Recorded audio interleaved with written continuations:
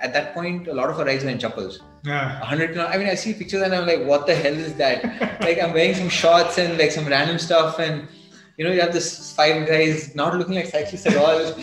Everyone's done a 180-kilometer ride and come back, you know.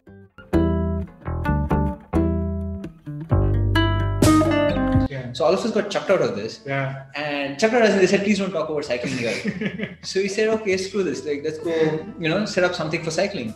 And we set up something called Bangalore Bikers Club, which is still active today. Yeah, very active. Yeah, it's very active, right? It's got like some 7,000 or I don't know how many people are there right now. Yeah. He's like, why did you guys set up shop? And we thought he was crazy. Like, who wants to set up a bicycle store? Yeah. Right. So those were the beginning. That's where the entire concept got seeded. So it was more of like not wanting to run a business. It was wanting to create change. It was wanting to have fun out there. Yeah. It was wanting to support and create more riding. So that's the kind of DNA that got built up for us. Okay. All by chance, not by intention. Yeah. It's just purely by chance.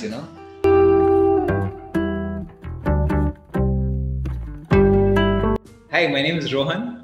I'm the founder and owner of BUMSONTHESADDLE. I'm going to be spending some time talking about my journey about cycling over the last 14 years as Bumps on the Saddle. I'm going to be talking with Venki, the Working Athlete podcast, just sharing what an exciting journey cycling has in India over the last 14 years.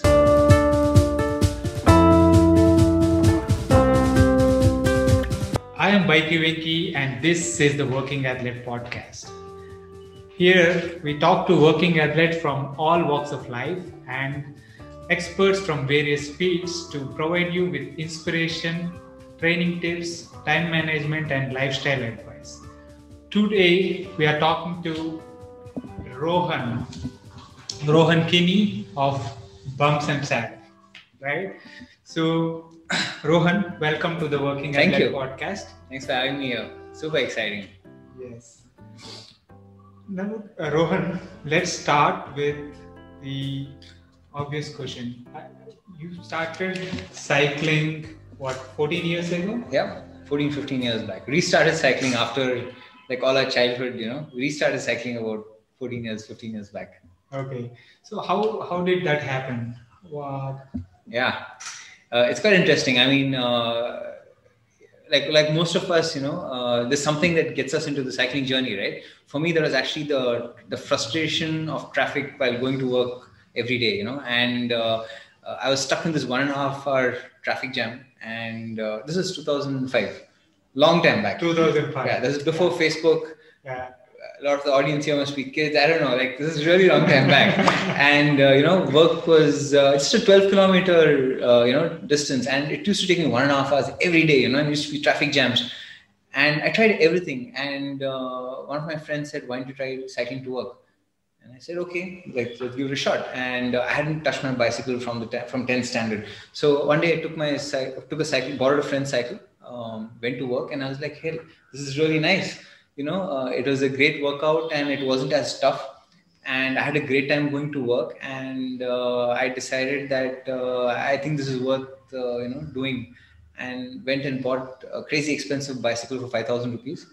My dad thought I was crazy. Who buys bicycles for 5,000 rupees? So it was a Hero bicycle. So got that and started commuting to work. And that was my entire journey of restarting cycling, Right. And it was fantastic. I mean, people who commute to work understand this, but when you commute to work on a bicycle, it doesn't matter if there's a traffic jam.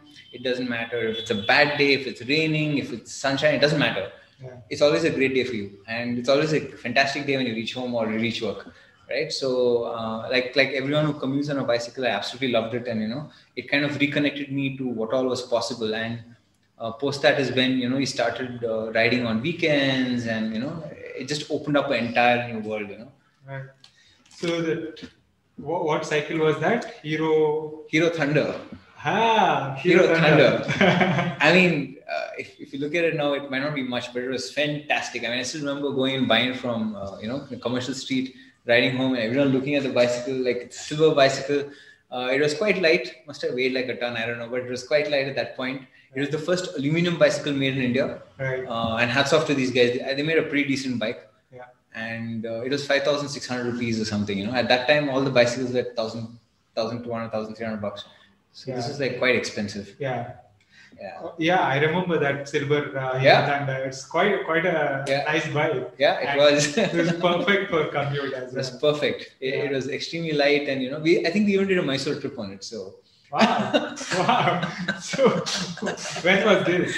This is 2006. I was working at ThoughtWorks at that point. So along with me, a bunch of guys decided to get bicycles too. So 5 of us decided to go from here to Mysore. We didn't reach Mysore.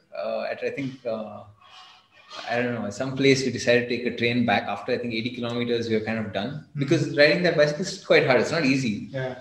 So we came back in the train, but it was a fantastic journey. Yeah. Awesome. Right. So that was 2006. Yeah. Now, from just commuting to office to then, when did this thought of a bike shop come into the picture? Yeah. I mean, so basically, Bums on the Saddle was started by Nikhil and me. Nikhil is my best friend, and both of us used to run a lot. We used to play a lot of basketball as a professional sport. We never wanted to start a business.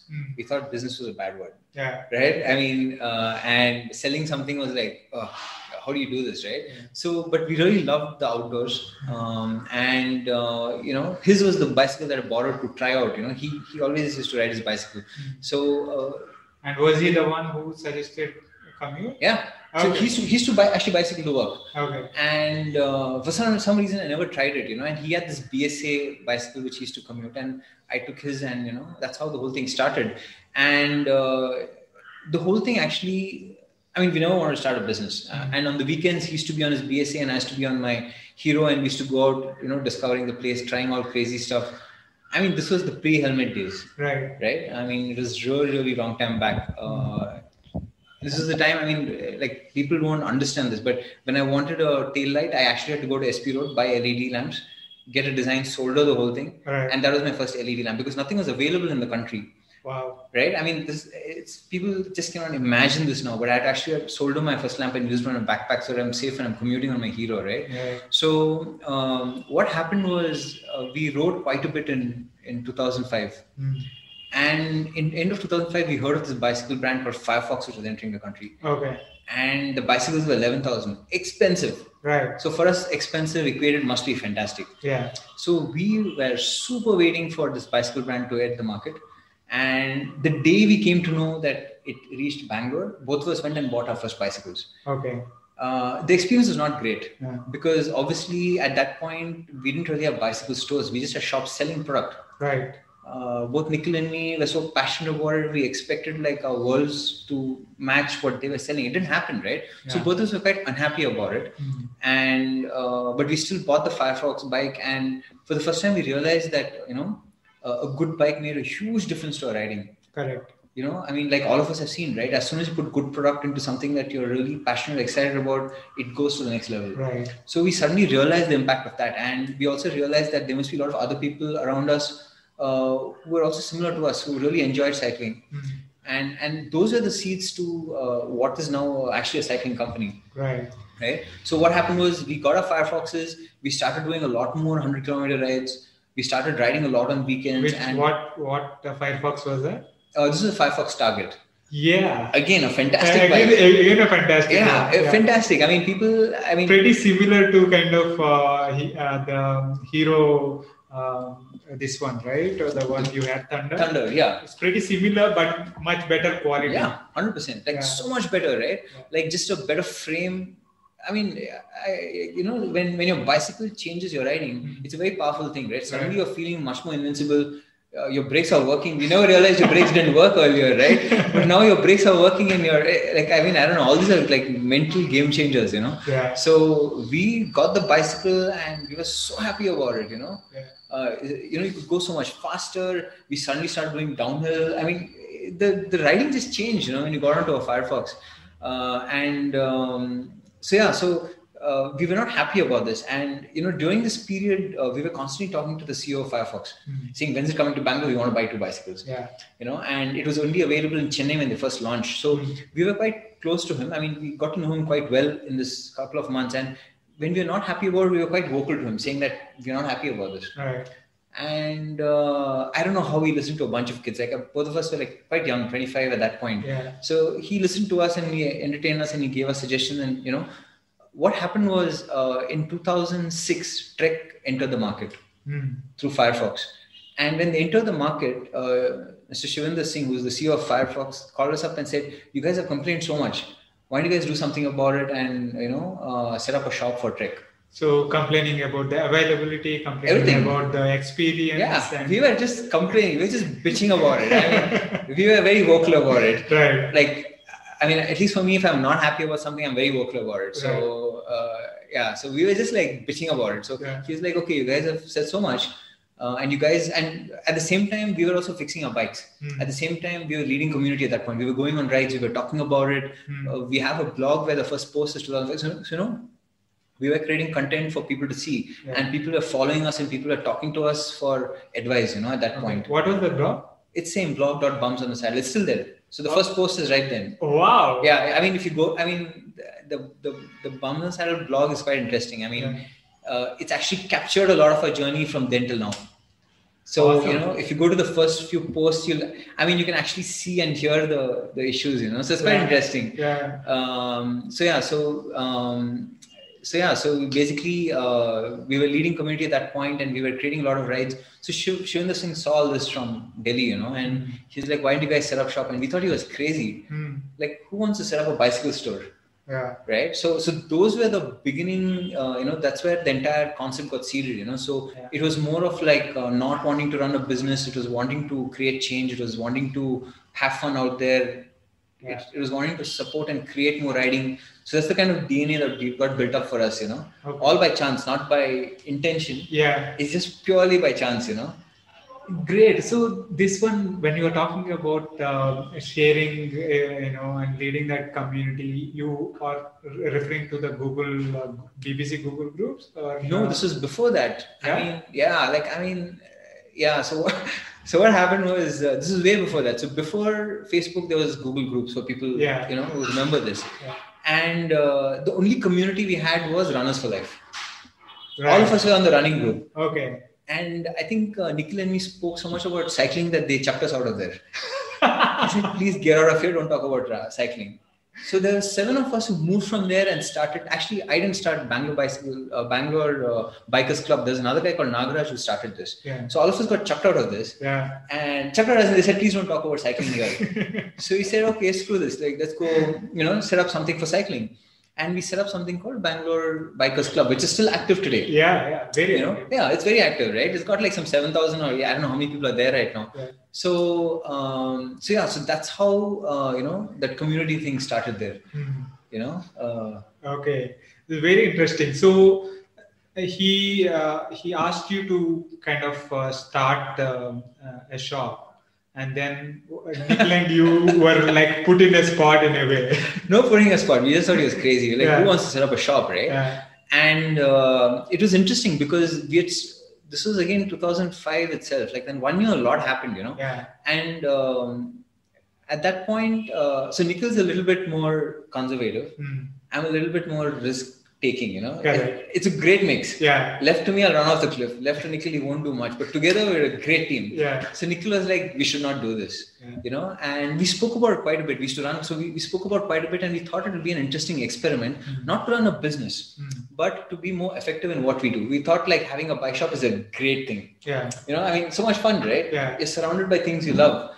You're talking to people like you. Yeah. What can be better than that? Yeah. Right? And we always had this experience of what we wanted when we picked up a bike. We can deliver that.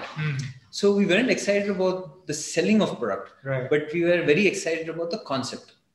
Right. And honestly, it took us like, I think some 6-7 years to really understand what running a bike shop meant after that, But at that point it was like, okay, let's have fun, And Shivendra was up for it because I don't know how he trusted us. Like, seriously, I don't know how he trusted us. We had never run a business, no experience at all. Yeah. And you're talking about a brand like Trek. Yeah. In a country like India, which is expensive. How do you trust 2 kids and you've not even met them, right? Yeah. And some of the stories are crazy. Like, Nikhil and me, to set up a shop, you need a shop, right? Yeah. So we went looking around for shops and we realized that we're not cut out for this. Yeah. And then we started figuring out what to do. I mean, one of the recommendations we had given Shiv was like, hey, I have a lawn in the front, like whatever, footpath. Yeah. Saturday, Sunday, we'll put up a tent and we'll sell bikes. And after Sunday, we'll take the tent out. And, that was our weekend shop plan. And I really, honestly, hats off to that man. Yeah. I don't know how he patiently listened to us and said, maybe this is not a good idea. Instead of telling us, you guys are like just crazy. Right? Like, I mean, if I was there, I'd just been like, what are you guys smoking, man? Yeah. He was just like, I don't think this is a good idea, like, and he gave a few reasons and we said, okay, we'll think about it, and we went back. So yeah, I mean, so it wasn't a quick, yes, let's set up a shop, we bought a shop or got a shop, right? It was quite a long process when Nikhil and me were really figuring out, should we do this? And we figured that I think it's a great learning experience. The risk was not much. Yeah. It is in a space that we love, and let's do it. Okay. So, and then we figured, we went and we actually, the initial bought shop, we were this close to finding a shop in Malaysia. Okay. It was a kind of an attic kind of space, beautiful space, small space. Yeah. But if that happened, bots would have closed within like 6 months because it was so far away for us. Yeah. It would just not worked, and I'm so glad it didn't happen. Yeah. Finally, we decided. Nikhil's dad said, "Okay, you guys have been working for quite some time. You can use my terrace." Right. And that's how the first shop came up.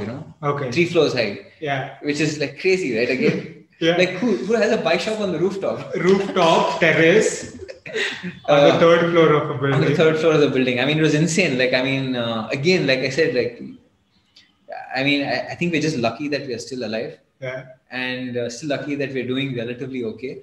But we did some crazy things out there. Yeah. No, I think calling it luck is a bit bit of an understatement to say.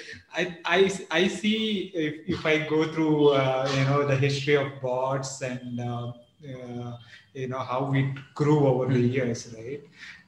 Just for an example, the kind of impact bots had. I had published about 16 episodes so far. Mm-hmm.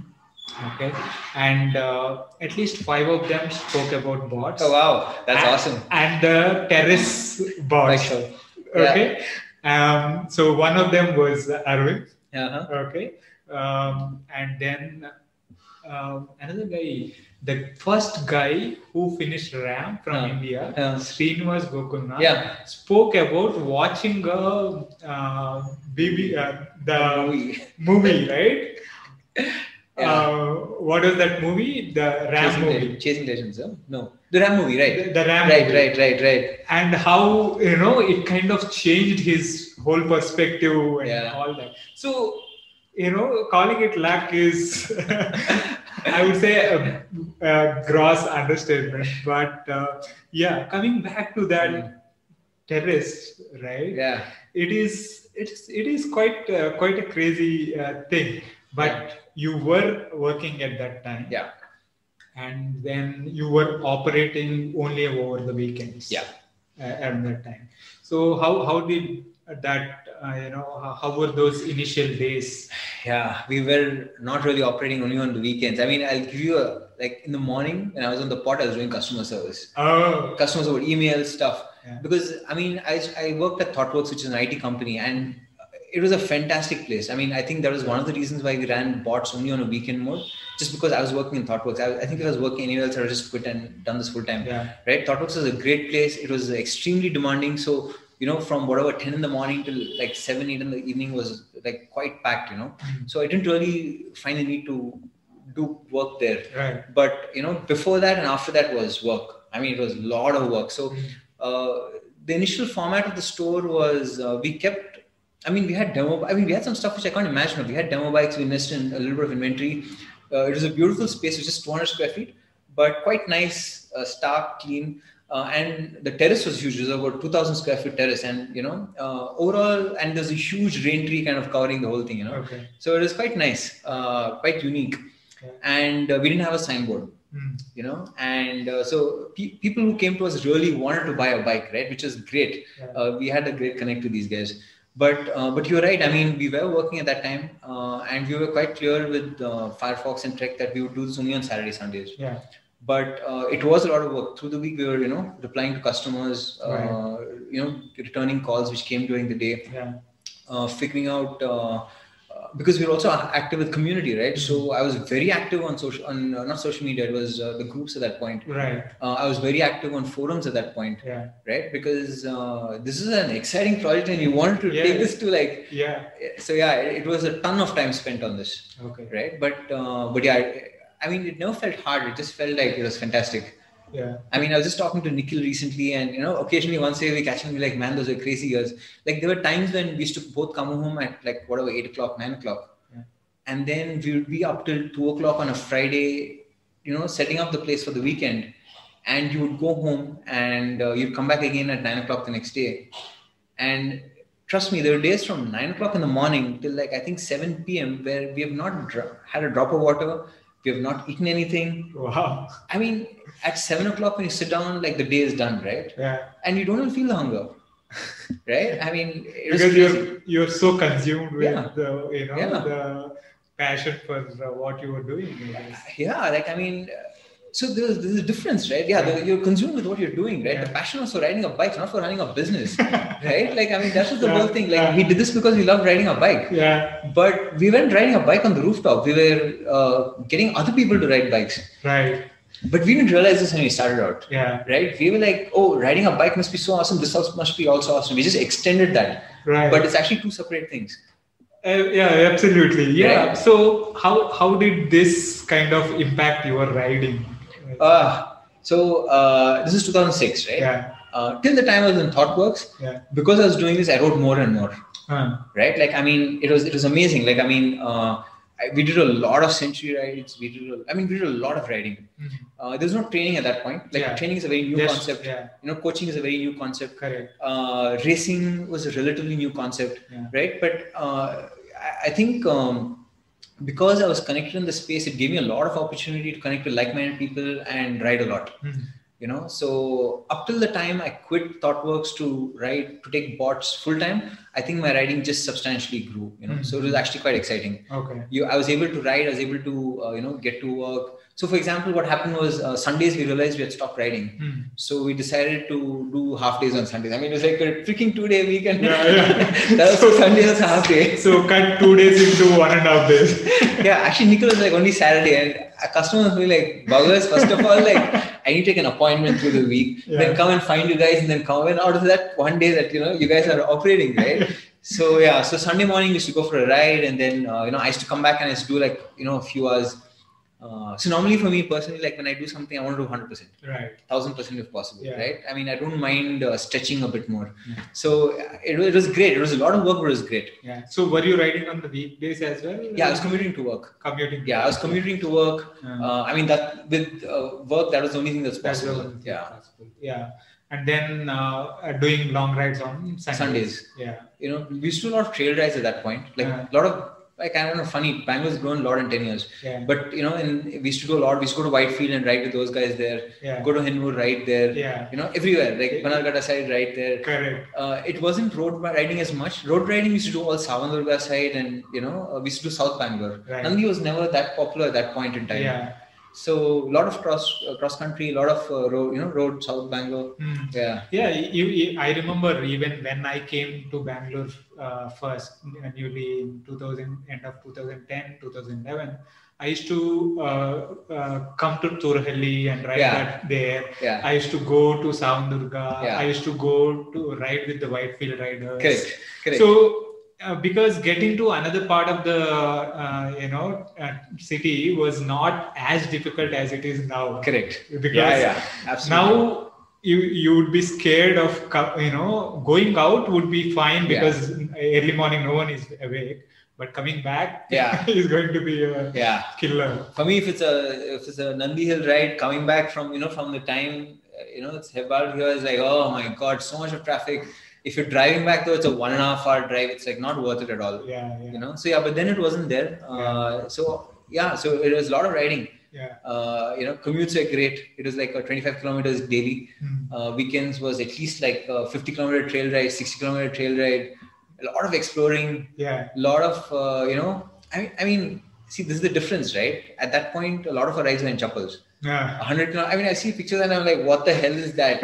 Like, I'm wearing some shorts and like some random stuff, and you have this 5 guys not looking like cyclists at all.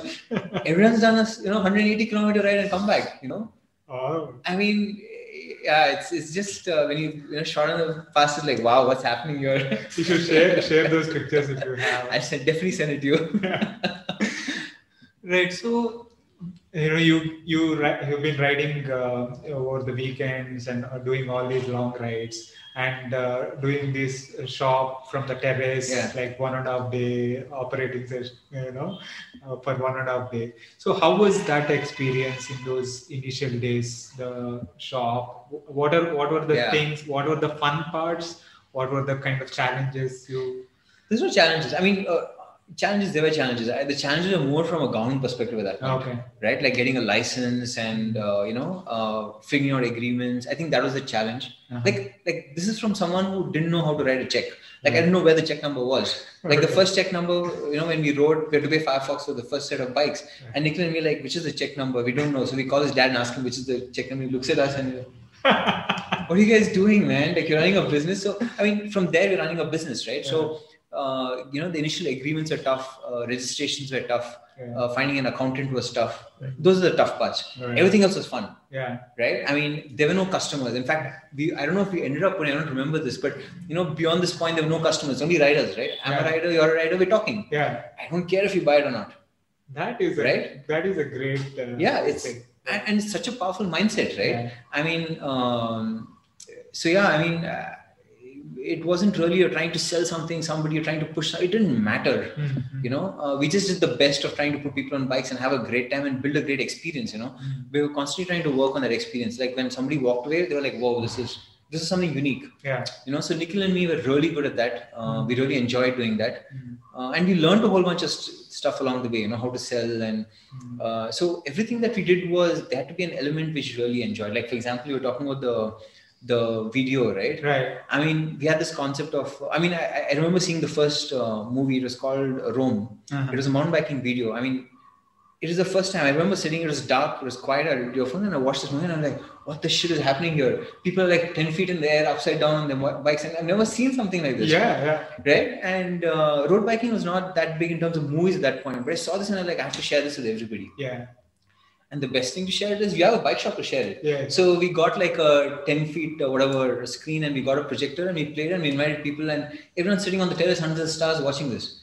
So that's how, the entire movie night thing started, and Fantastic. Once a month, it's stuff that you don't think about much, but it just happened, Yeah. And it was such a great community building exercise. I mean, we didn't do it to build community. But just for the love of it, and it, as I said, it inspired so many people. It inspired so many people. That was fantastic, right? Yeah. I mean, I didn't know, for example, Lakshima's this is the inspiration came from there, right? But I can imagine you see this and you're like, man, I would like to do something like this, right? So, and there were some great times. Like, sometimes somebody got a barbecue and we had a barbecue and we were watching this. Yeah. Somebody got a music system, somebody got some samosas. Somebody got some beer. This is on the rooftop. You can do whatever you want. You want to smoke, you smoke, man. It doesn't matter. Yeah. It was that kind of setup there, So, so it was great. So there were no challenges, but there was a lot of fun. It was obviously hard work, but if you enjoy it, end of the day, you're like, wow, this is a great day, Right. So fun things were like this movie nights. Fun things was putting somebody on a bike. That's the bit that I really love about the business right now. Yeah. Even today, right? Like if somebody's put on a bike, internally it's shared and everyone's giving a high five. Yeah. It's such a great feeling, right? Yeah. You've shared your passion with somebody and hopefully they're going to take it to the next level now. Yeah. So from then till now, I think that's been very consistent, putting people on bikes. Right. A lot of them remember you. Yeah. You remember the guy who put you on a bike. Yeah, definitely. Right. Yeah. So, and they don't treat you like a sales guy. Yeah. It's like someone very close to you, right? Yeah. So I really enjoyed that feeling then. Obviously running events, doing some crazy stuff, all that was great. Yeah. So, how long did Bumps on the Saddle was on the terrace? On the terrace. So that's very interesting. So after like 2 years, like Nikhil and me constantly figure out, should we take full time, not do full time, take it full time, not full. Took us like another 3 years to figure that out. Yeah. Right. And then, so for 5 years we ran it in that mode. Okay. where I worked at ThoughtWorks. Nikhil was working in this place called Altair at that time. He's a mechanical engineer. So we did our day jobs, and in the whatever weekends we did this. Yeah. So for 5 years we did it. It grew substantially. I mean, from 2006 to about 2011. 2010, 11, yeah, 2011. Yeah. Right, 2011 we moved to an actual proper store format. Right. So 5 years was a lot of time to be in that mode. Right. I wish we had moved a little faster, but still it was great. I mean, still you touched a lot of people. Yeah, we did. Still, put a lot of people on the bikes. Yeah, we did. And still changed a lot of lives. We did. Right. I mean, we definitely did. I mean, that's like super proud for both Nikhil and me, right? Yeah. I mean, it's interesting. Like, I mean, until recently, like until a few years back, we didn't realize that we actually, when as the business grew and we got into the distribution, we said, okay, let's give a hand at distribution also, right? And then we started talking to bike shops. And then we realized, shucks, it's not just bikers. Bike shops saw what we were doing and said, hey, this looks cool. Even I want to do this. Yeah. So what was really kind of awesome was that bike shops also got inspired by this. Right? I mean, that's a great point.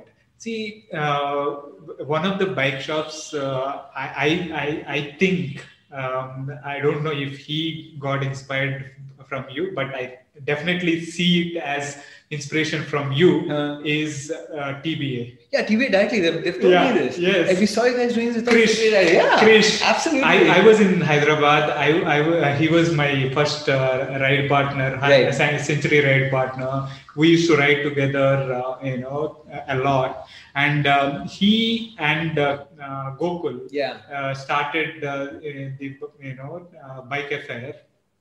Just being inspired by you guys, right? And he was working, Gokul was working, and I was working in Hyderabad. And when those guys started, I was inspired to join them because I like to hang out with them so much when they started the shop. It's funny. You started in a kind of terrace, right? Yeah. He started in a cement godown. Correct. I've gone to that place. And it was fantastic. Yeah. Same spirit. We used to love hanging out there. Absolutely. And at one point I was supposed to be a partner. Oh wow! I didn't know this. I didn't know this. Okay. Supposed to be a partner with him. But then, Bangalore, the job shift to Bangalore happened, and it kind of, pushed to a back stage. Interesting. Otherwise, I would be in TV. Interesting. So, yeah, you guys touched a lot of lives. Yeah, it did. I mean, it's, I don't know if it's better or not, but whatever. But a lot of people kind of saw us in the South and, I mean, I think we did that quite well initially, which is talk a lot about what we did, right? I mean, I used to blog quite a bit then, and it's like if a tree fell in the forest and no one listened to it, did it really fall? Yeah, exactly. Like you have to talk about cool stuff, right? Yeah, and you have to make it like way cooler than it is because it's so awesome, right? So I mean, I like photography, I like talking. So and then at some point Facebook happened, so that gave us like so much of visibility. And it was interesting because a lot of people were watching us, and a lot of people whose previous generation in the business suddenly saw this as something exciting, not I'm just selling a bicycle, Correct. And so many of them have taken that and done such a great job going forward. I mean, TBA is a great example. Maybe they saw this as cool from what we did, but they've taken it to the next level and done such a great job. So I mean, these are like the really proud moments for us. That sitting in Bangalore, trying to put a few people on bikes and having a great time. Oh wow, all this happened. We didn't even realize this. So and you operated in the terrace mode for 5 years, but and have been doing a lot of community events. Like, so the movie night was one thing, then Sunday rides, and something very interesting also happened during that time around 2008, BBCH. 2009. Yeah. So how did that take shape? So interestingly, we did brevets before that. Oh, brevets. So not many people know this. We ran the first brevet here. Wow. Yeah, it's very interesting. I mean, the thing is when the slate is clean and somehow we have a lot of time in hand, we end up doing a lot. Right. And so what happened was we actually ran the first brevet in collaboration with, no, actually, sorry, I think the BUMSONTHESADDLE happened first. The brevet happened. We ran it with a team called the Cleated Warriors and with this person called Venkatachalam. Yeah. Yes, and, yeah. And it was very interesting. So the team came from BUMSONTHESADDLE. So sorry. So maybe this is the next part. Yeah. But BUMSONTHESADDLE came first because the Cleated Warriors team came from BUMSONTHESADDLE. Yeah. And then we ran the first brevet in partnership with them. And it was very interesting. Yeah. Because it was, we didn't know. So before that, we heard of this brevet that happened in Goa. And a few people went for it. And we were like, what is this? And 200 kilometers, whoa, this is awesome. We should do it in Bangalore. Yeah. Right? And we didn't know if it was going to work or not. So we had a test brevet. So before the actual brevet, we ran a test brevet from Kavan Park. And we had like 180 people who came for that. Wow. I mean, we were mind blown. Like for a test brevet, we had so many people. And we all rode towards Nandi Hills, towards Hyderabad, and a crazy route for a first brevet because they're all like, so, but a lot of people completed and we had a great time. And then we ran the actual brevet, which again had a massive participation.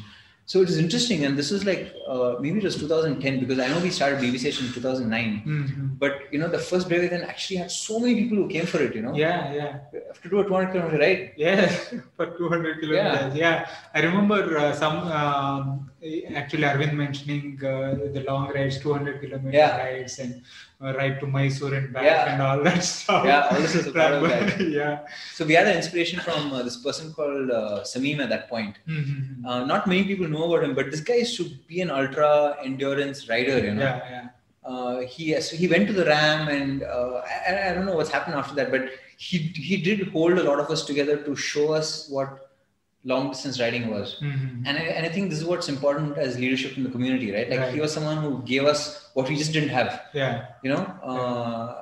So he taught us like how to, like what happens when you bonk, how to fuel correctly, how do you ride 180 kilometer ride, how do you pedal ride. I mean, important stuff which you learn in riding, You can't do this in a classroom or you can't read about this. It has to be on a ride. Correct. So he did all this and that's how, we got to that long distance riding sport, But coming to BUMSONTHESADDLE, so we started BUMSONTHESADDLE in 2009.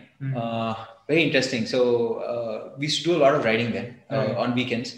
And there was this one ride where, just the weekend previous to that, two people, Vasu and Jagan had just run something called an ITT. Jagannath Murthy, right? Jagannath Murthy. Both of them had run this thing called an ITT. Like both Vasu Mishra and Jagannath. Yeah, Vasu Mishra and Jagannath Murthy. So they had done this thing called an ITT. We're like, what the hell is an ITT? Yeah. And then there's this format of a race. And they said, we just picked up some road and we ran an event. Yeah. It was a time event, right? And what is interesting to me was...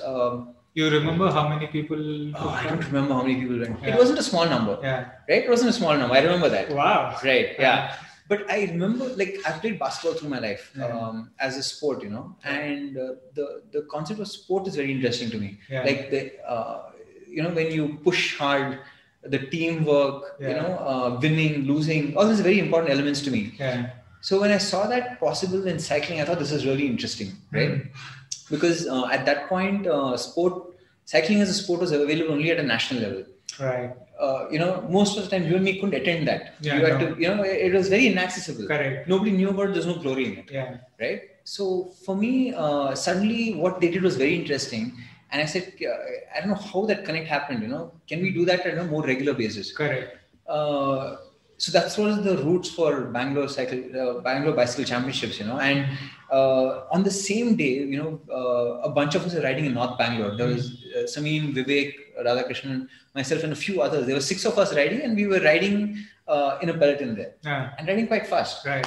And we were like, man, this is awesome. Yeah. Right? Like you riding by yourself is nice, but riding in a group, pushing hard, yeah.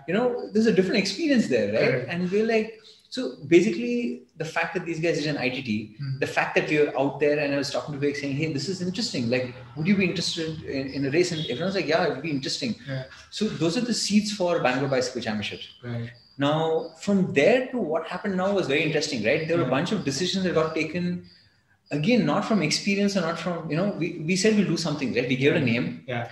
We said we'll run it monthly. Yeah. Right? We said the date won't change. Yeah. No matter if there's a freaking band also, we'll run it. Yeah. Right? And we made it exciting. Road, off-road. We added variety. We made it not paid. We made it like a fun thing, but a sport. Mm-hmm. You know? And that took off the entire racing thing. Right. For so the it was not paid to begin with. It was not paid to begin with. I mean, we had... See, the whole thing was to enjoy the spirit of sport, right? Mm-hmm. There wasn't a profit thing there. Yeah. Neither was a sustainability angle there. Yeah. Right? Like right now, after so much time, I'm very clear that I want to make something sustainable. Correct. You know, it's very important to me. I spend so much of my time.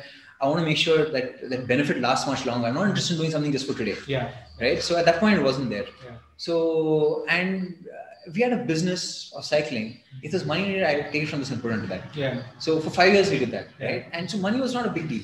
Right. But at the same time, we knew that the connect was important. So we created this jazzy vitamin M box.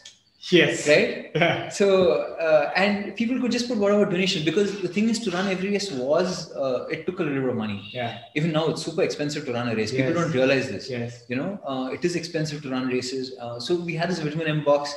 People put whatever they want. I remember that vitamin M box. I used to go around with that box. Exactly, right? So that was at the end of the races, right? To kind of force people. Yeah. If you see a person holding it, they are forced to do. Otherwise, if you keep it there and ask people to go and put it in, instead I would go and go around. Yeah, absolutely. Like, I still remember those days. So awesome. So so during the week, we used to have it at the bike shop on a rooftop. So people are like, you know, if the small job, put the money in there. And then during the race, people used to put in money. Right. It could be anything, right? Put $10, doesn't matter. Yeah. It's a contribution. Yes. There's no judging on how much you contribute. Correct. If you don't want it, don't put it. Yeah. If you really enjoy the race, put how much you want, right? Yeah. And so we ran that for some time. So. And then, you know, it was more volunteer driven. You got a bunch of guys from the community to come and help at the races. And I think the first race I came to was actually the ITT on the Sarjapur. I don't remember that name. That's the first race. Yeah, they used to call the ITT road. And 2011 February was when I came. Okay. And I was on my Bulldog, I think. I was just came and was watching the people, warming up on a train. It was only Samim. Correct. Because no one else knew what warming up was. Absolutely. He did that in the first race also. He was on a trainer and a skin suit or whatever in the first race. I'm like, what is this? What is he doing? Why is he, riding on a stationary bike? Absolutely. Outdoors? Absolutely. But I saw this and a bunch of others, like, Dalam was there, Venkatachalam was there, and a bunch of others from Cleated Warriors were there. And, you guys raced out and back, and then came back and entering a bunch of numbers in the laptop to give out the results and the podium at the end. It was fantastic for me to watch. And at that time, I was not into racing, or I was just riding. But it was fantastic to watch, and I used to come and watch the races every time, and that's how I got into racing. In 2011 August, for the TTT, you guys were organizing, and they said whoever doesn't have a team can ride an ITT format. I was like, okay. And then it was on the Shivas Road. And I went down and came back on that boulder. And I was like, whoa, this is fun. Awesome. Yeah. And absolutely. The story goes like, I went back home and Brijesh calls me and says, hey, I got a medal for you. I was like, what? You actually won. I actually won the ITT. Oh my God, that's epic. I was like, that's how I got hooked to racing. Wow. That's interesting. Right? So that's BBCH had played a big role in, right from there, a big role in so many people's, so many working athletes' life, right? So the kind of effort you guys have put in over the years on that is phenomenal. Yeah, actually, BBCH was a lot of work. I mean, I think most people didn't see it, but it was actually a lot of work. You know, I mean, there's so many elements, right? Like today I was doing something, I saw this. You know, this is like the BBCH. This is the finishing flag. You know, and this is very interesting, right? Like it looks like a checkered flag. Yeah. But the effort behind this was we got a bunch of people who were racing. We got the kids to come to the rooftop, and we got them to paint this. Yeah, right. This is painted. This is painted by kids. Yeah. Right. So I mean, yeah, it wasn't. I can totally identify with that because I used to volunteer at a bunch of those planning meetings. And stuff, right? Absolutely. Yeah. I was like super exciting stuff and lot of planning, lot of work, lot of thought into it. Great job there. It was a lot of people, right? I mean, the interesting thing was, like I said, like I mean, for some reason, I think the biggest contribution was like setting that initial path, right? And realize like, so many decisions that took, which was not intentional. Just like, I think this is a good idea. Kind of set up something which was so much bigger than all of us, right? I mean, and so many people kind of believed in that, put in their effort, So I don't think there's one person or something, it's just that it's been a lot of work over the years, and it's been really great to see how much it has been impacting everybody, Like every race is so phenomenal, like it's great to come there and see so many people racing hard.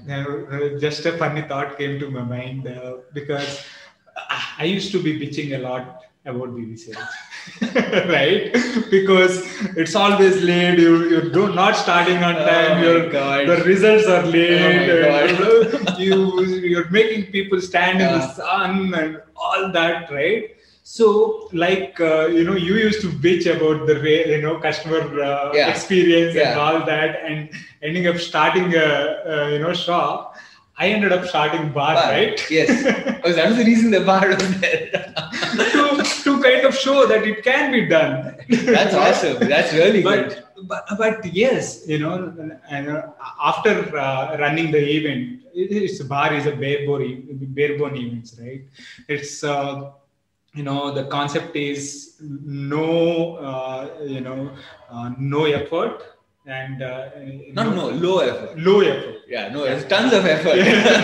Low effort and no sponsorship, nothing, nothing that gives it an extra value. Yeah, just someone coming and racing and going back.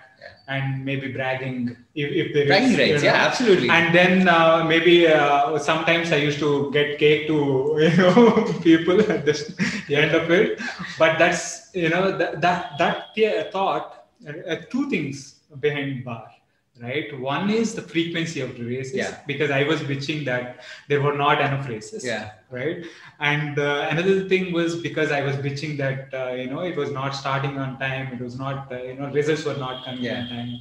So those are the things that that's pretty awesome. That's pretty awesome. I used to start on time, and then results used to come out like 10 minutes. We used to follow that. Right. You just be quite accurate. And it kind of also gave a lot of input to BBCH, and I still volunteer at BBCH, and given a lot of inputs and stuff. And that's how, as a community, we kind of grew together, bouncing off each other, the ideas and inspiration or bitching or whatever it is, right? No, absolutely. I think it's all good which grows it, right? Takes it to the positive. I think. Oh, awesome. So that's so just funny, right? Like I mean, after running BBC for such a long time, and after seeing bar, right? As a business now, our events are very much like bar, right? Like I mean, as human beings, we always want to keep improving, right? And but you kind of realize that improvement doesn't mean adding another layer. Like, it was crazy. Like I remember this one race where somebody was cribbing that there was no bathrooms at the halfway point. And we're like, dude, what the hell are you talking about? And then we realized that, there was bathrooms arranged at a starting point, which itself is like mind blown, right? Like, how do you arrange bathrooms? Like, but we realized that, when you're running events, like being better doesn't necessarily mean adding layers and layers and layers of complexity to it, but it means stripping it down to its absolute minimum where people get maximum value from it, right? Correct. Like what you did with bar, I think is phenomenal. So right now as a business, that's how we run most of our events. Unless we're an event organizing company where we have the time to, right. So, and then you charge for it and absolutely. then do that. Yeah. That is a different thing. Right? Absolutely. Yeah, that's a different thing. So there's a lot of learning from bar for us from that. Great to hear.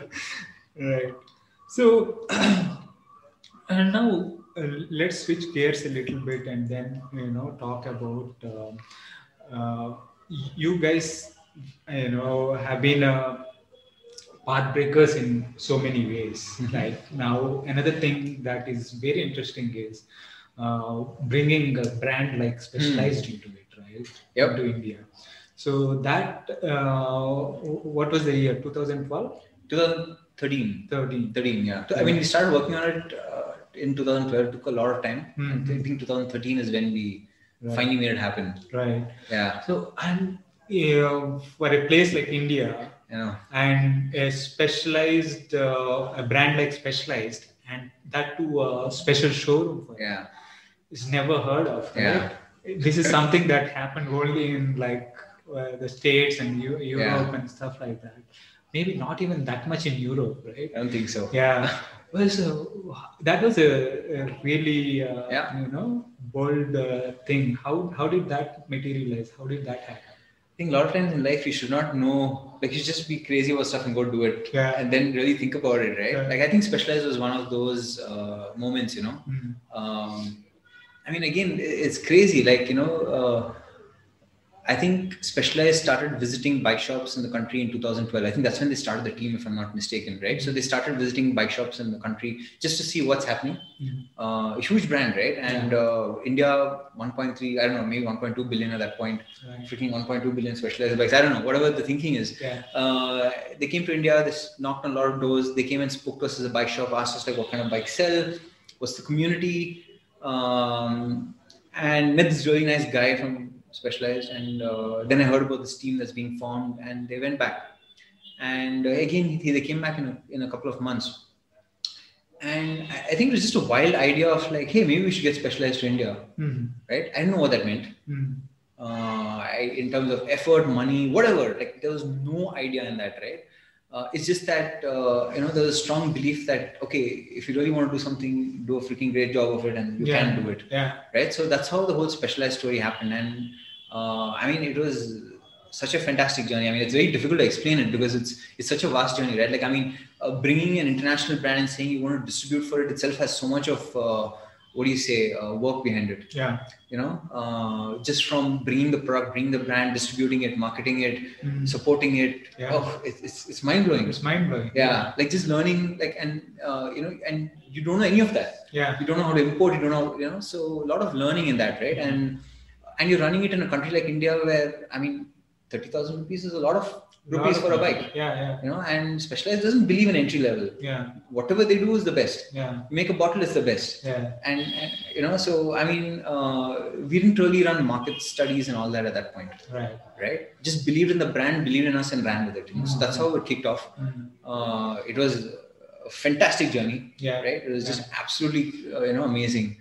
And there's so much that we learned with working with a brand like Specialized, right? Like what it means to think of quality, how do you run a cycling business? Like, what does it sometimes take to run a cycling business? Like, I mean, we learned a lot. How do you run retail? How do you, how do you understand these things? So, I mean, we just learned a lot in that.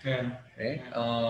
So, I mean, one of the things we Specialized came in was saying that they want to set up the idea of concept stores where it's only Specialized and they do the Specialized way, So, again, didn't think too much about it. We just jumped into it and executed it. It was a lot of work again because finding a place and setting up the stuff was something that was not heard of in India, but they were quite supportive, and we managed to set up a concept store in Bangalore and Pune, and so it was super interesting. And the lot of learnings from it. I guess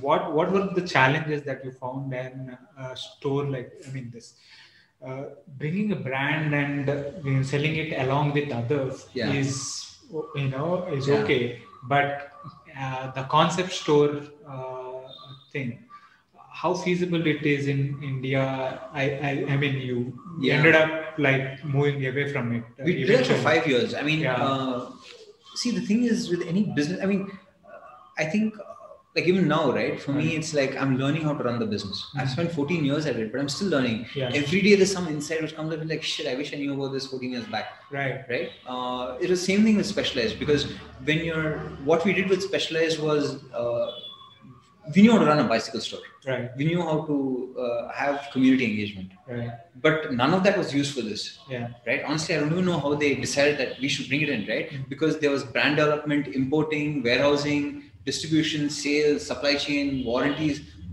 It was insane. Yeah. Right. I mean, and setting up just setting up a bicycle store in the country means talking to landlords, fixing rates, figuring out how to run interiors, learning about lights. Yeah. Learning about like how lights fall. I mean, it's not what you're set up for. Yeah. You're set up to ride a bike and sell a bike at worst, right? Yeah. So, I mean, in that way, I think we learned a lot in terms of how do you run these supporting parts of the business. So it was at every single level. How do you price the product in the country? How do you compete with other brands in the country? So it was a lot of learning. Honestly, it was a little too much. Yeah. It was very difficult to manage that entire thing and run 3 bicycle stores in the country, right? Because you kind of get stretched at one point. Yeah. So, and a country like India doesn't make it easy because, if you sell 100 high-end bikes, it's actually damn good. But for someone who's from the US, like a bicycle store does in a month what a country like India does in a year. Right. It's very difficult to understand this. Yeah. The concept store was great. I mean, it was a fantastic retail experience. When people came in, they were able to experience the brand even before they saw the product. Correct. Right? For a lot of people, it took up bicycling from something. It took them to a lifestyle, because even if they didn't experience sport, they saw a product which just blew them away. Yeah. So I think the concept store did a great job of setting up the brand across the country. We ran that for 5 years, and after 5 years, I mean, just from a economics perspective, like as a business, we decided to focus more on a single bike shop in Bangalore. Yeah. Which kind of makes sense to go with the original bike shop versus run 2 bike shops. Correct. Right? So it kind of made sense to just run 1 bicycle store versus 2. So that's the reason why I folded. But actually, it was doing quite well. I think it was a great space to be in. Yeah. Right? It was just a fantastic journey, Yeah. And I think the bigger thing there was like for us, it got us an opportunity to work with people at Specialized. Sometimes in business or whatever you do, it's important to work with a coach. Right. How much have you run by yourself? I mean, how much more can you ride or run, right? Yeah, you need to work with a coach.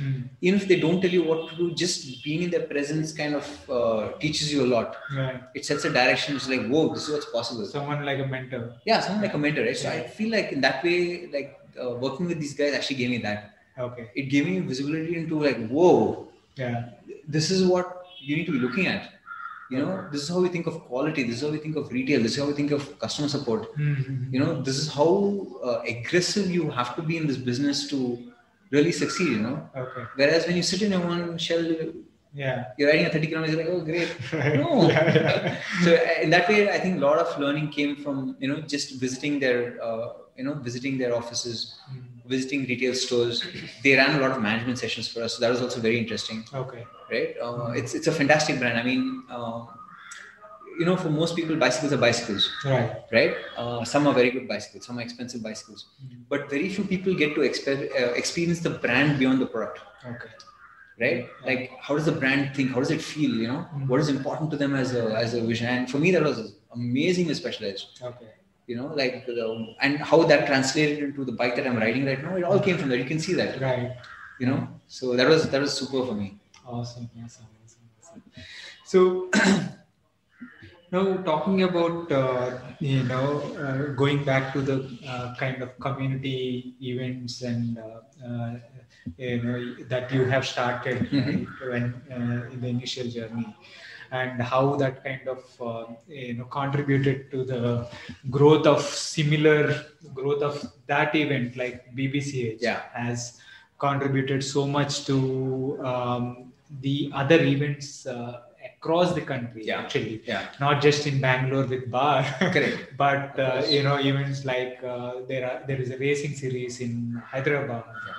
There is a racing series in Pune, and Delhi, and all these places. It has kind of inspired a lot of it, and that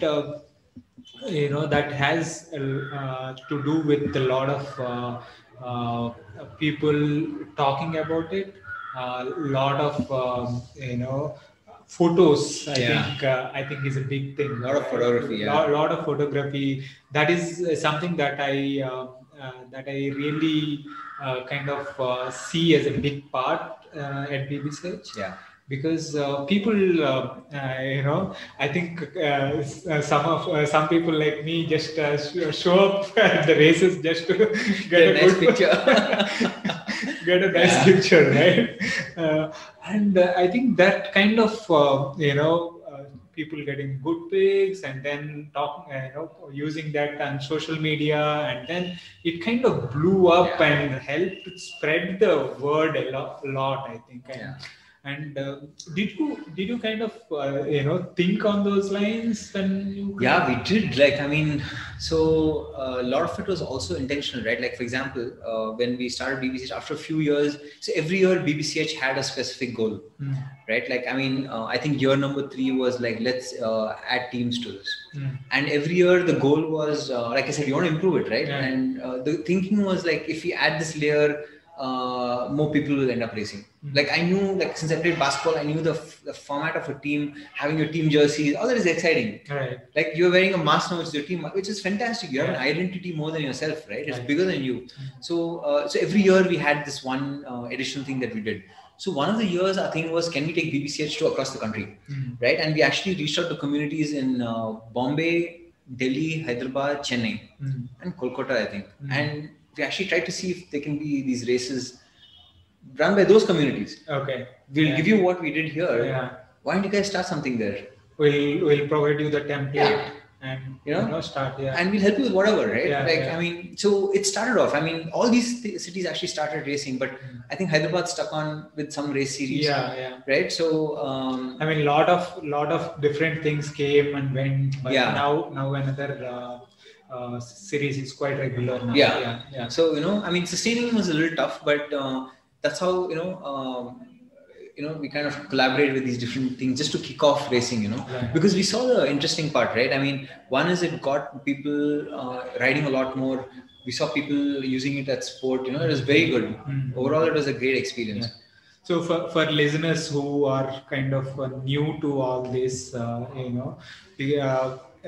because I'm kind of talking to Rohan about BBC because he was I knew he was a big part of it because I worked closely, volunteering and all that, and I was also part of those discussions where you finally decided, instead of bots being involved in the organizing of the thing, putting a separate committee, BBCH committee, and moving it away from bots and continuing to be involved with the community, but from a more distant level. So that's where I'm talking to Rohan about the initial years of BBCH and how all the things that he helped plan and organize have come in really handy. It's great to see where BBCH is now. It's more people riding it. That was the intention when we did the transition, right? We looked at where we were, we looked at sentiment, we looked at where it could be, right? And my primary thinking was I think it can be a lot bigger than one person. Correct. Right? And so every year, one thing I did, which is really good, which again, in retrospect, fantastic job, correct, but not planned, right? No credit there. It's like, I had a team around me which believed in it as much as I did, right? So at that point, the team was Promise, Suman, Arvind Ganesh was here at that point, Vasu was there. So at that point, it was like, hey guys, like, I think this is what I should do. And, will you guys pick it up? And everyone was like, yeah, we'll do it. right? So run with it. Yeah, we'll run with it, right? And my whole thing was like, okay, so this is how we're going to do the transition, you know. And yeah, I mean, thanks to them. I mean, because if they had said that they can't do it, I mean, I would not have dropped it. Right, but it would have been like a dicey spot for me on how to do the transition. You know? So it's really kudos to these guys for picking it up and then taking it out to the next level. You know, I think they've done a fantastic job. Oh, they're doing a great job. Absolutely. So now you still continue to be part of all these community events. You are still Bots is a prominent place at the start with the start line support. Let's talk about these events that you do, like Sunday rides. And what else? So, I mean, like I said initially, like, every company has a DNA, and primarily it starts from the founding reason. Right. And that DNA continues forever. Right. It doesn't change, you know. If it changes, it's dead. So for us, for Bots, it's community, right? Like it's always been community. So yes, there's a business, but that community is very important. So that's something that's continued even till now. And community is funny, right? You don't own community. It's there, and you learn to give value to it. The excitement comes from that, not from saying that's mine. Right. And once you understand that, it's very easy. Right, then you understand where the benefit comes from. You are happy that you give something. That's a brilliant point, right? So we do that as Bots a lot now. So one is whenever there's a community event, Startline support is a fantastic way. I didn't come up with the idea. I'm so happy about it. Like in the business, I'm happiest when somebody else does a great job of coming up with an idea. Right. So Suraj came up with this, and he's like, we should do this. And like, oh, this sounds fantastic. And we've been doing it for, again, I think about 4-5 years now, maybe more. And basically go there, rock up, take a mix there, take a tools there, take a flag there, have some fun, do something, come back. Don't brand it as Bots. Right? Like, so learn to give, and that's something that we've done quite well now. So with the Bots Startline support, right? It's fantastic for people who are, who forget this or that, and have a puncture and have no idea how to fix it, or have to put on a race tires at the last minute or something like that, and my shifting is not working. So race in 10 minutes and all that, right? You guys do a great job there. I mean, we have like crazy stories, right? Like, I mean, okay, racing is one thing, but you're doing a 300 kilometer or 600 kilometer, starting out with like a 40 PSI and your road bike tire is like just not okay. Right? Or starting a brevet with like not proper brakes is just crazy. Right. So I mean, the team. I mean, again, like the team is driving this quite a bit now. Rupert, Hill, Ravi, all these guys are driving it a bit. So there are these events supporting these riders. Sometimes they're crazy hours, but fantastic. All the brevets and stuff. So it's fantastic. It's like for the people who get that last minute support, maybe don't think about it as much, but so useful, right? Very, very useful. It's like life changing. So apart from that, like what I mean, other than that, we so one is providing community support, right? That's one way we involve, and the second thing is one of the end of the day, we're doing this because we want to create more riding. Correct. For me, at least as Rohan, like I'm not really like selling bicycles doesn't interest me, right? It's exciting because of what happens. But again, what we realized was people buy bikes, but they're not riding as much, right? And the drip off to brevets and races is very small. But there are a lot more people buying bikes. So one of the things that we've been working on is trying to see how we can get people to ride more. So last year, before the pandemic, we had actually set up this ride lead program, again completely volunteer driven, right? Where we had ride leads at, I think we had 5 points in the city at that point, where we ran training for the ride leads. Like we taught them photography, we taught them bike mechanics, we taught them a little bit of marketing, we taught them a little bit of product, right? And their idea was like ride every weekend, once a week, maybe once a month or twice a month, but just ride from that point and be regular. And our idea was like, okay, there's a point near XYZ location. You can just rock up with your bike at 6:30 and you can have a 50-kilometer ride. So the thinking was, more and more riding that happens in the city. And if you can influence that, I think riding will just go next level. Absolutely. Right. So we did that for quite some time before the pandemic. Now we're back to doing only Sunday rides outside the bike shop. So we do that quite a bit. So with the ride leads and the ride those rides, right? The Yeah. idea is fantastic, right? Because we have, I mean, I make sure that there are at least two regular rides. Yeah. One from ST Mall every Saturday to Nandi, Yeah. and one from Decathlon 6:30 from towards Kolar and Awesome. around that. But the thing with these is mostly no newbies show up. Yeah. And even if new riders show up, not enough people to kind of herald them and take care of them, Yeah. right? One is riding at 36 kmph Yeah. and one is riding at 16 kmph is Yeah. not going to work. Correct. But I wanted to do like kind of different pace groups. Yeah. But never got around to doing that. Yeah. I had to get there with that. But having a shop ride, or even a ride where people can, new people, Yeah. newbies who have started cycling just this month or a couple of Yeah. months or 3 months or whatever, even a couple of years, but not riding that much. Correct. Can show up and ride in company. The social aspect of riding is huge. Huge. Right? Absolutely. I mean, maybe some fun of riding solo, but riding in group is a lot more fun. 100%. 100%. So that I think once the pandemic thing settles, I think you should pick it up again. I think it was a great project. See, the primary thing, it's quite funny, right? Like if you look at cycling in Bangalore. Yeah. And you look at people who are kind of doing stuff, right? It's the same people. Freaking hell, man. Like, get out of those positions, right? So for me, the whole thing was like, but why are there no leaders coming in, like, to take the next level, right? Yeah. Like, for me, the Ride Lead program was to do that. Yeah. Like, can I get, like, people and, can they become leaders and they create more rides? Correct. Create 50 more races, man. I don't care. Yeah. Create 50 more rides. I don't care. Yeah. Create 50 more clubs. Create 50 more bike shops. I don't care. Absolutely. Right? But the thing is, like, unless this happens, right, cycling won't grow. Yeah. Right?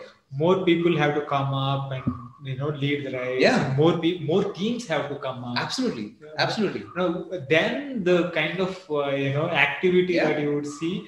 Now people call Bangalore as a cycling capital of India, but wait and see when more of these things happen. Right? It will be fantastic.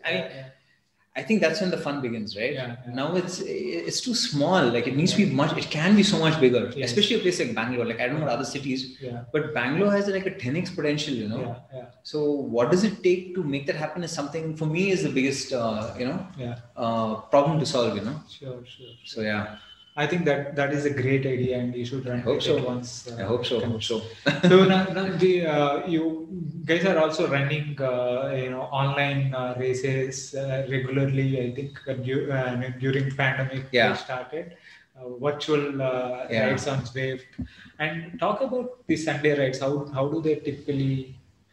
So we do right now. We're doing two kinds of rides. One is Zwift, which is twice a week, and then Sunday rides. Again, actually, it's interesting. Our Sunday ride focus is to push people into your group. Right? And from your group, they jump into BBCH channel, So our whole thing is like, and that's happened. Like Abhiram started joining you guys. So, the whole thing for us for a Sunday ride is... quite a bit of trickle. So our goal was to send them to the Saturday group. And we want to train our ridees to think Money like that. used to come from... Correct. Money used to come to Bot's rides, and then he came Correct. to... Right? So because we figured that people can't enter BBCH. It's no longer, people are, I don't know if you know this, right? But if somebody walks into BBCH now, everyone's in groups, everyone's talking, you feel like a little bit like an outsider. Right? So, and people are like in freaking skin suits and training and, you feel intimidated, right? Yes. So, we were like, okay, so how do we handle this, right? So the Sunday ride was to solve that. We tried that whole beginner ride, coffee ride, and we realized like, man, we're just not interested in riding at that level. Very difficult to ride at 5 kilometers per hour or 10 kilometers per hour. So we want to do a good job of it. So we said, okay, let's not address that, but let's find all these guys who bought like road bikes and fitness bikes and get them to do a 50-kilometer ride. Right? And that's a good audience to push them into, your rides or push them into BBCH, push them into breves. So that was our focus of the Sunday ride. We were very clear that, we're not going to kind of babysit the guys who have just started because we can't do it. right? I mean, our ride leads burned out doing that, and you need to have a correct mindset for it. Correct. We couldn't find it, so we said, okay, we'll take this slot, and our goal is to grow BBCH, to grow the racing scene, to grow the brevet scene. So that's the goal that we started out with. Yeah. And it's worked. I mean, people come here, they end up riding there. We see them there when you're doing start line support. Right. So it's great. Yeah. You have the full circle there. Perfect. Right. So, how do you see boards in the next? See, you have seen now the last 14, 15 years of cycling, right? Yeah. What are the things that changed over a period of time from then to till now? For me, as someone who is, at the receiving end, or availability is a big thing, right? Yeah. You talked about having to go to SP Road and shoulder a tail light. Yeah. Now we can find 100 varieties of tail lights, right? In one bike shop. Yeah, it's crazy. Yeah. So that is one thing. What else did you? So I think quite a few has changed. A lot has not changed, a lot has changed, right? I mean, I thought in 14 years, a lot more people will be riding bikes, but it's not been the case, right? I'm actually not super stoked about how big the curve has been, right?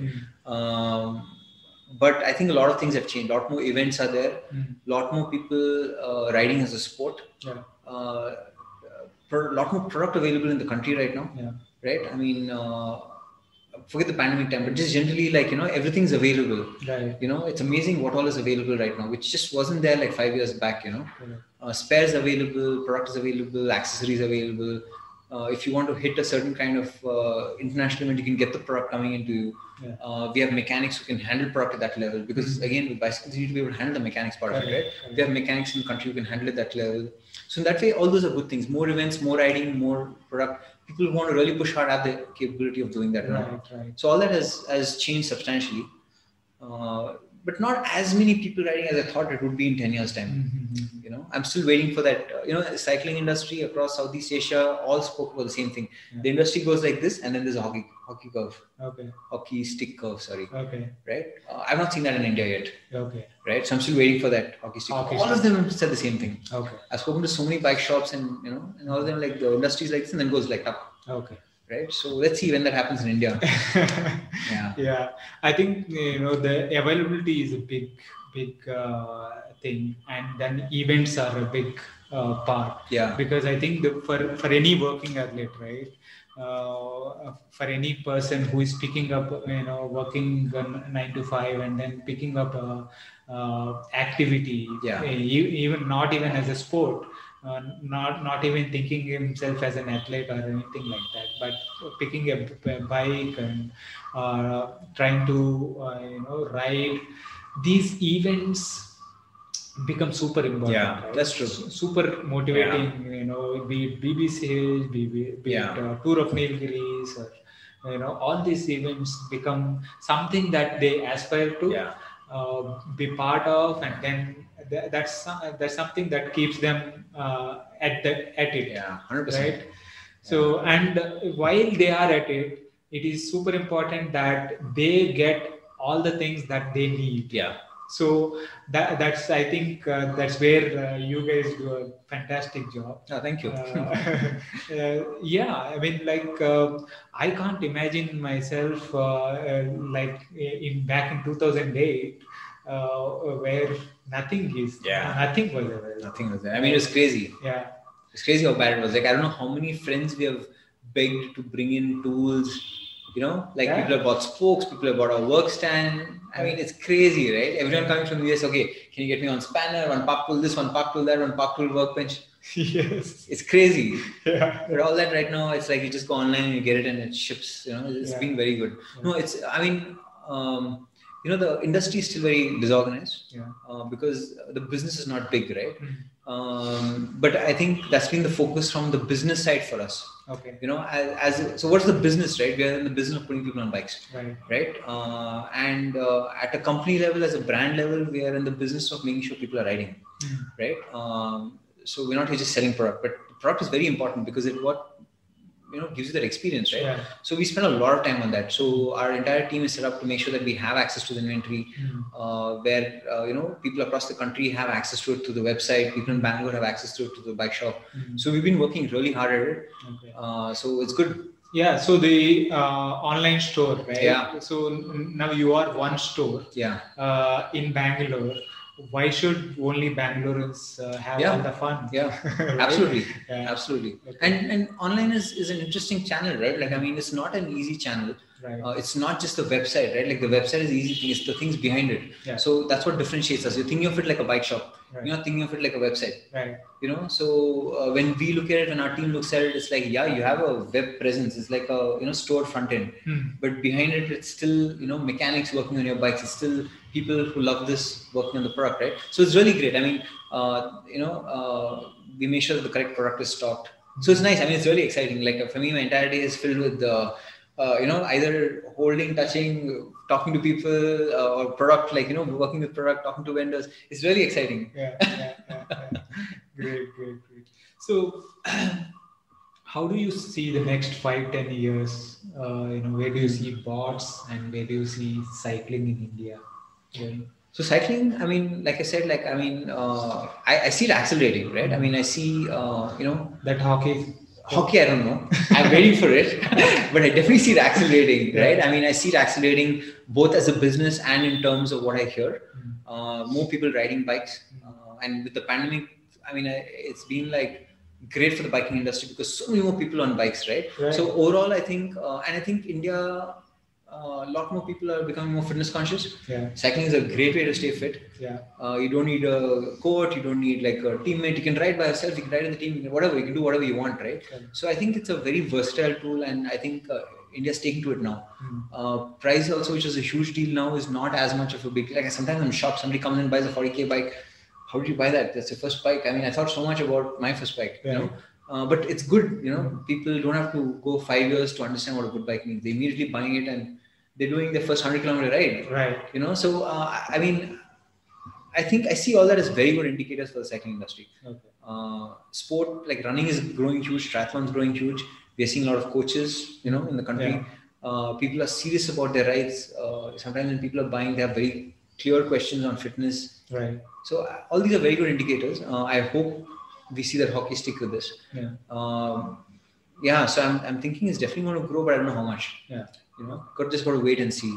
For bots, I mean, our primary focus is online right now versus offline. We're going to run one bike shop, do a great job of that, and not really grow beyond that right now. But we're really interested in seeing, like, as a a website, how do we talk to cyclists across the country? Can that presence be much bigger by doing that? Okay. So we're really excited about that right now. Right. So talking about pandemic, having a silver lining. Yeah. I think a lot more people. At least I see a lot more people on the bikes, 100%. On the roads. Yeah. Right. And I remember, someone telling that there was a line outside Bosch, line outside a bike store. I know.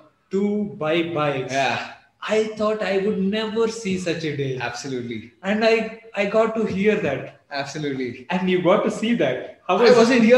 I wasn't here. Oh, they told me about it. I mean, I saw the lines. Like, okay, so that day was crazy. Like, I had stepped out for lunch or whatever and came back and they're like, you missed it. There were 10 people, like 10 bunches waiting to come into the bike shop and buy bikes. And the sales guys on the road telling them about bikes because we didn't want too many people inside, right? I mean, I wasn't here. I saw when there were like 2-3 people and I have pictures of that. But I don't have them on the road, It's like, what a moment, man. What a moment to miss. But yeah, so, I mean, the pandemic, it basically wiped out the inventory in the country, right? India as a country had a lot of inventory which hadn't moved and the pandemic just wiped out, even for us, right? Business is almost 4x of normal, of a normal month. So, which is huge, right? But I think it was very tricky also for the business because you're running it in a pandemic, right? And a lot of learning for us. Online just blew up for us. Like, it just blew up. Like, there's so much of traffic, so many sales, like stuff was out of stock. It was extremely messy. 2 months was great. I was basically like frontlining customer support, which is great. Yeah. It made us really stretch in terms of business, a lot of unhappy people, but we learned to handle that.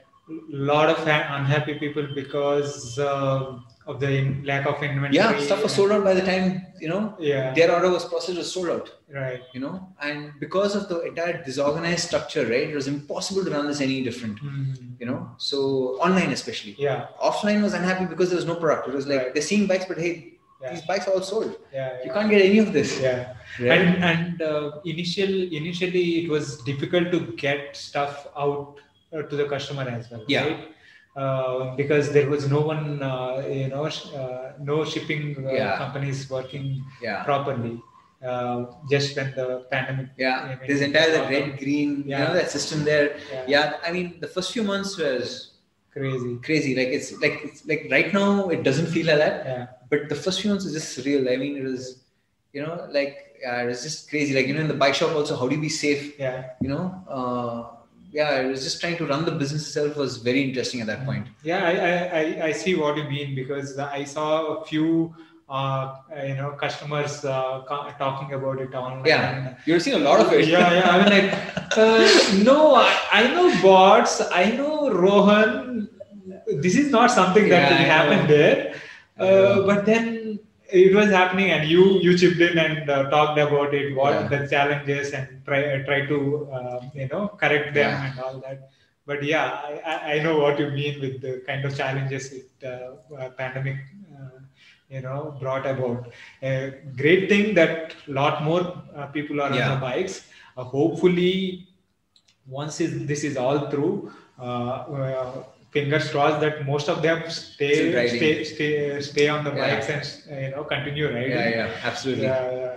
No, I mean, the interesting thing was a lot of people are looking at biking, but a lot of people who had bikes were bringing their friends and family which didn't happen normally. Correct. There's no push to bring your friends and family into cycling, but suddenly there was a push. I don't know what changed to make that push, right? So it was great. Like, all our old customers were getting so many people into biking. Correct. So, and it didn't matter. Like, they were not picky. They didn't take weeks to decide. They just got a bike and they started riding. So it was fantastic. I think lack of commute. Work commute. Because a lot of people are working from home. That meant that there is no commute. There is no 2 hours to go to work, 2 hours to come back from work. And that 4 hours, what do you do with it? I think people are trying to use that time, and hopefully once the commute comes back, use those bikes to commute to work. That would be great.